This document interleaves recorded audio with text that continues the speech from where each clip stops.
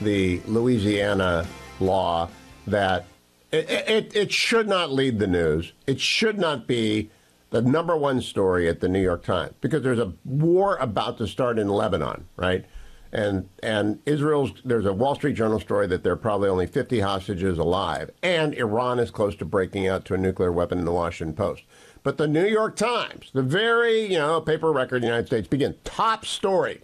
Louisiana requires all public classrooms to display 10 commandments, right? Now, I have to put my constitutional law professor hat on and tell you, under existing law decided in 2005 in a decision known as McCreary County by 5-4, this new Louisiana law would be struck down. The point is that the court, as it's been reconstituted as an originalist court, the 10 Commandments on the wall is not going to bother this court. But I don't know that the Supreme Court is going to want to take this up now. It'll be challenged in the District Court of Louisiana, and it will be struck down as unconstitutional.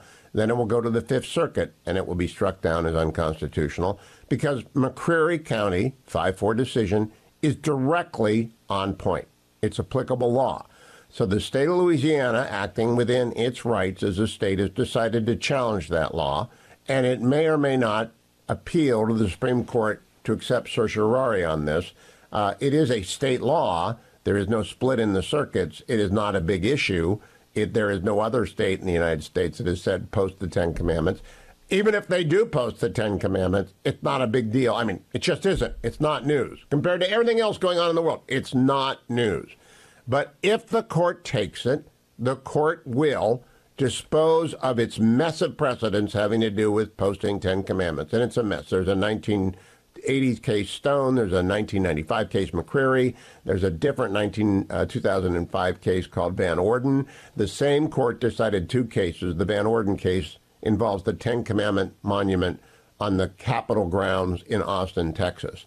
And so the Supreme Court, when in its messiest phase, when it was completely incoherent, issued one 5-4 decision saying you can have the monument on the state grounds, and another 5-4 decision saying, but you can't post the 10 Commandments in a building in Kentucky.